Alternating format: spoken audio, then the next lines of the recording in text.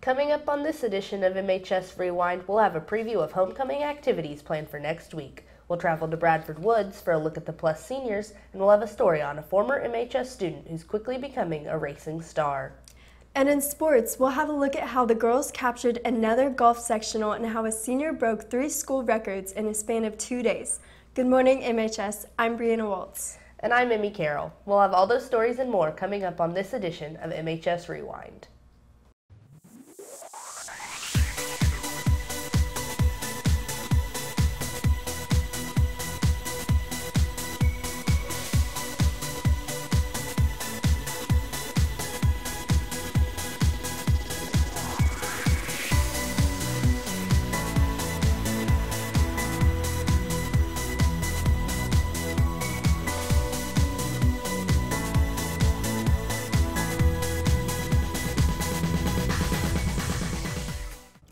Homecoming is next week, and Student Council has many interesting events planned for the week. Riley Dalton has the story. Since the beginning of the 2018-19 school year, Student Council has been planning for homecoming by holding many meetings to make this year's homecoming week better than ever. Last year it was kind of put out small fires everywhere. Misty Hoff and I didn't really know what we were doing, so this year we just hope to promote it even more, get even more kids involved, just make it as big as we can. They hope to bring up participation in the students by having a powder puff game, talent show, spirit week, bonfire, pep session, homecoming dance, and more. I feel really confident. I feel like it's going to be a great week. I think we'll have a lot of fun. I think we have a lot of fun events planned this week and a lot of traditions that we'll just continue to make better. Last year, Student Council gave half their proceeds to Dance Marathon. This year, they are looking to double it. Get into the bookstore and buy your ticket. Spirit Week starts Monday with Jersey Day, then Tie-Dye Tuesday, Workout Wednesday, Let's Glow Thursday, then ending the week with Red and Blue Friday. For MHS Rewind, I'm Riley Dalton. The high school's annual musical is less than 2 months away, and last week they held auditions. Students gathered in the music hall to practice their songs and recite monologues, anxiously awaiting their turn to perform for the musical directors. I wasn't nervous at the beginning of the day. Some people get nervous the whole time, but I only get nervous right before. So it's kicking in right now. To combat the nerves, students committed a lot of time to perfecting their auditions in order to land a role in this year's production of Mamma Mia. I prepared for the last 2 weeks by memorizing my monologue and running to the songs with friends and my voice lessons teacher and playing out the parts on piano. I've spent hours just saying my monologue over and over again, just once you think you know it, you don't, so you just have to go back over it again. Grace Betzold was in the musical her freshman and sophomore years, but took a break last year. And so now that I'm a senior, I was kind of I'm gonna hop back into it, go for it. For Betzold and others, this show is especially exciting as it is more modern than many shows done in the past. So it's going to be a really fun production, and there are going to be a lot of popular songs that are really fun to do and a lot of fun dances. Something that people will want to come and see, and it's something that isn't boring. The cast list went up last Friday, and students will be practicing for the next 2 months in order to bring Mamma Mia to life in November. The class of 2019 seniors spent a few days last week at Bradford Woods, reliving some of their 5th grade memories as part of the Plus Senior program. Carson Hacker takes a closer look. In order to be a Plus Senior, you must complete the application at the end of your junior year. Go through an interview process, and then complete a training day over the summer. Training day was really fun. It's surprising that I actually had fun while I was learning, but I did enjoy it. They taught us some cool games and stuff and jokes that I didn't know. I felt like a kid going through Bradford Woods. The first group of Plus Seniors took a trip to Bradford Woods September 12th through the 14th. And as the Plus Seniors have said, they would encourage others to participate in the program as well. My favorite part was working with the kids, because obviously you do this for the kids because you want to be with the kids. But all the kids are super sweet and you just get to know them. While at Bradford Woods, the 5th graders and the Plus Seniors participated in games like Capture the Flag. They also hiked, interpreted the weather, learned about moon rocks and animals at the lake, and sang songs before going into the dining hall. While at the dining hall, the kids participated in a yuck competition. The less uneaten food, the less yuck they received. The goal is to have 0 yuck the whole time at Bradford Woods. It's interesting seeing how fifth graders change from when I was a fifth grader. I'm really surprised it hasn't changed that much. I think it was a really good experience, and I learned a lot as well about, just the environment and nature and all of that I didn't learn when I was a fifth grader. There are a total of 4 groups of Plus seniors that will be heading to Bradford Woods this fall. The second group will be coming back this Friday, and the other 2 groups will be heading to Bradford Woods at the beginning of October. For MHS Rewind, I'm Carson Hacker. MHS hosted a college fair last week in the gym. Style Meckling has the story. Ball State, Butler, DePaul, and IU are just a select few of the colleges that attended the college fair last Monday. The students who attended the fair obtained important information about the colleges they were interested in, and even some they hadn't thought about. There are a lot of colleges that I never really considered that actually do have really good music education programs and jazz studies programs, so they kind of opened my eyes a little bit. The students were able to talk to the representatives of each college and get information to see if the school is an option for them. I think Butler is like the main colleges I'm interested in just because of their vocal jazz program and how nice and diverse that is. Carl Wagner is in charge of the Senior Success Center at MHS, and he organized the event. He feels the college fair was able to offer students more exposure and possibilities. If they don't do things like this, then how do they know? Arm yourself with information, come up with a plan of action, so this is a part of it. Preparing for colleges can be stressful, but Mr. Wagner has some advice on how to relieve the tension. We get under stress when we feel controlled by things. So I tell kids, control the process. If you missed the college fair, don't worry. There's still time and opportunities to start getting ready. You create your own college fair. You're on the internet. You go visit the colleges. For MHS Rewind, I'm Style Meckling. 2 weeks ago, MHS brought in Chip Mitten, a former Olympic athlete turned motivational speaker. Presley Boyd has a closer look. 2 weeks ago, Martinsville High School had their annual convocation about drugs, bullying, and suicide. Chip Mitten, a former Olympic bobsledder, professional wrestler, and now motivational speaker, came to the high school to teach the students about hope, dreams, commitment, and good choices. It's my goal and my vision to motivate these young students, to motivate them to be the best students they can be, to build them up, to speak life into them, to encourage them, and also challenge them to make good choices. And I tell them about some of the things that I went through to help them make good choices, because I talk about some of the consequences in my own life.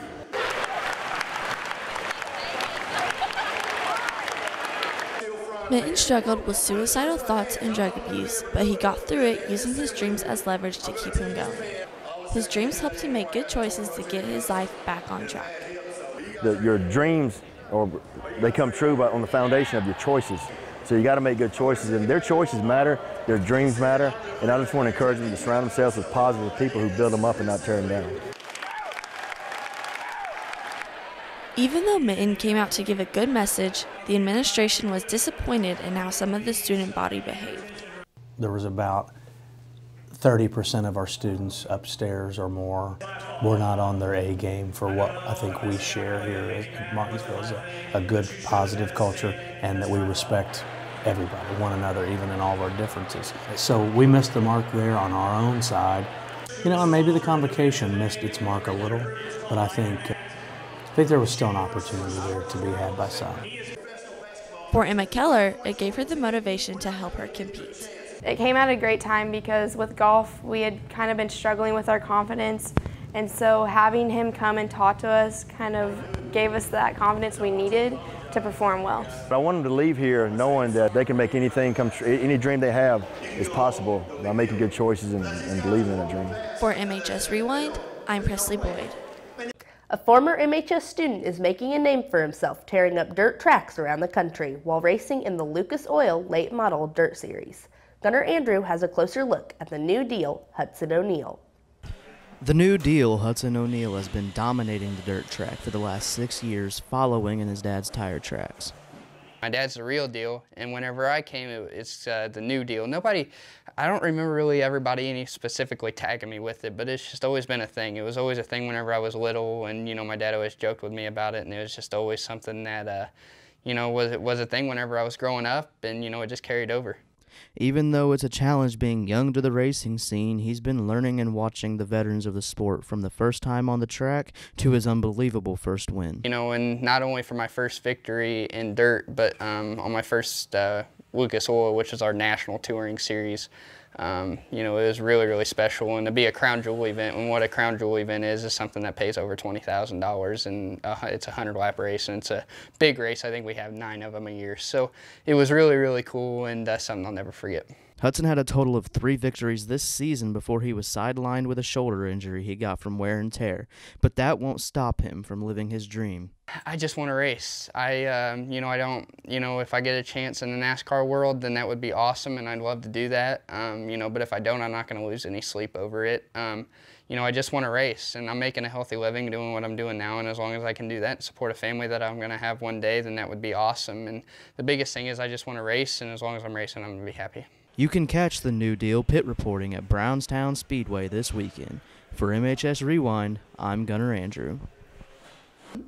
Hopefully we see Hudson racing in NASCAR someday. Now let's send it over to Sierra Bauman for a look at sports. Thanks, guys. The girls' golf team took their shot at sectionals Monday morning in Bloomington. Nerves skyrocketed as it became time for the Artesians to take on sectional at the Cascades Golf Course. But they came out on top for the 3rd year in a row with a score of 314, beating out the closest competitor by over 50 strokes. Martinsville Artesians. It feels really good because it's always a confidence booster before going into regionals where it gets really competitive. So it's exciting that we've been able to do it 3 times now. Senior Emma Keller captured low medalist with a 76, but it came with a little extra competition against her own teammate, Erin Bennett, who also shot a 76. It's really exciting. It was kind of weird to have to play off against one of my own teammates, but I knew that no matter what happened, we both had great days, and so it was just exciting for Martinsville to represent that low medalist spot. Erin Bennett finished the day in 2nd, but recorded her best round ever in a tournament. I think there are definitely some shots I left out there, but I played pretty well today. Emily Bennett finished the day in 3rd with a 78. Skylar Hawks shot an 84, and Jenna Bauman fired an 87. The entire team finished in the top 10. You know, we have worked so hard at it and hadn't fully performed to our potential, and then today everything came together and showed what we can do. The girls have their team goals they want to achieve as they prepare for what's next, regional. I think that it's just going to be all about staying calm and knowing that it's just time to have fun because this is our last time that we could be playing together, but we're all really determined to go to state, and I think after today it proved that we can go. Coach Dave Knuckles wants to take as much pressure off the girls as possible while making final preparations for regional. Well, we had a fun day on Saturday. We went down and played the course where regionals are held, and we played a scramble, and the girls had a lot of fun with it. So we're going to continue and play another scramble on Wednesday. You can catch the Artesians at regional on Saturday, September 22nd at Country Oaks in Montgomery, Indiana. In a 2-day period a couple of weeks ago, an MHS senior broke not 1, not 2, but 3 school records. Olivia Osler has the story. Caleb Urban is showing no mercy on Martinsville High School's record books. He started his record-setting run on Thursday at a soccer game against Mooresville. He scored 6 goals against the Pioneers and broke the record for most goals in a game. The 6 goals also gave him the school record for goals in a career. The all-time scoring one was just a surreal moment, and I didn't know I had the most goals in a game until after the game was over. The performance was even more special because he got to do it in front of his dad, Daniel Urban, the head coach. You know, it's great for the team that these guys, that everybody got to be a part of this, and also too from a father, it's great to see my kid have that individual success. Not only was Caleb's father proud, but his team was proud of him too. Well, getting the ball to him for the assist was amazing, and just seeing him put it in the back of the net, knowing all the hard work he put in, it just felt great. Just a day later, Urban moved from the soccer field to the football field where he set his 3rd record in 2 nights. Urban hit a 50-yard field goal against Decatur Central and broke the record for longest field goal he had set just last year. Urban got his first college offer for football later that weekend from Valparaiso. For MHS Rewind, I'm Olivia Osler. It was pink night last Thursday at Artesian Field as the girls' soccer team hosted Edgewood. The girls wore pink jerseys in support of breast cancer awareness. Julia Ritchie found Delaney Pueblo on a corner kick to put the Arties up early. Terranova Zyke found the back of the net a few minutes later to increase the lead to 2-0. Senior Ellie Beers finished the scoring right before half with a free kick, just over the outstretched arms of the Mustang goalie.